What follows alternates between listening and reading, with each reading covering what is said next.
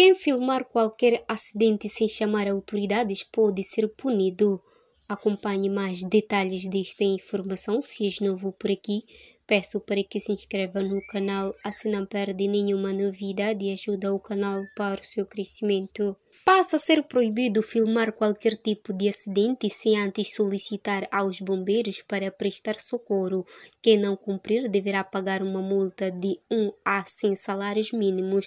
A medida consta da nova Lei do Serviço Nacional de Salvação Pública, aprovada em dezembro do ano passado. O objetivo é mudar a postura de cidadãos que, diante de acidentes ou outras situações de emergência, se limitam apenas em captar imagem e publicar nas redes sociais, no lugar de solicitar às autoridades para prestar socorro. Se constatar que a pessoa filmou e eximiu-se da responsabilidade plasmada no artigo 16 da linha D, que é de informar, poderá haver responsabilização, ou seja, se o cidadão leva o celular e ocupa-se ao filmar e divulgar as imagens, no processo de investigação, se aferir que a pessoa esteve lá, há responsabilização que será 1 a 100 salários mínimos, explicou Leonildo Palembe. Entretanto, as sanções não param por aí. De acordo com o porta-voz do Serviço Nacional de Investigação Criminal, se, por exemplo, se constatar que há quem mentiu ter chamado a autoridade,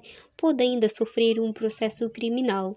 Por exemplo, em casos de um indivíduo aparecer em órgão de comunicação social a dizer que os bombeiros chegaram tarde e não ter como provar, explicou. A medida já está em vigor, entretanto, está a ser elaborado um regulamento para sua implementação.